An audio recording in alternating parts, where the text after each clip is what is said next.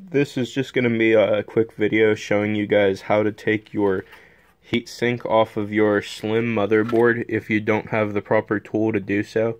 I actually do have the proper tool, but I've been getting messages of people asking how to do it just using a screwdriver or saying that they don't have the Team Executor clamp.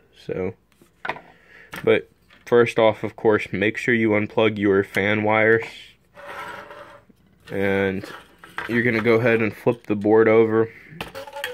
And let's see if I could do this with one hand. You're going to very, very carefully make sure you do not put too much pressure on it, because you don't want to damage your motherboard at all. You got to be very gentle with this. You get one about small enough to fit in between these holes here, and you just give it a little pressure each way. Just go around in a pattern. You might get a little tough spots like that. Just do not abuse it, and eventually a side will pop up like that.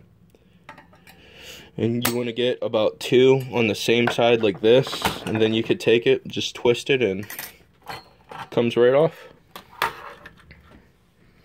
I hope that helps some of you guys, save you some time, and good luck.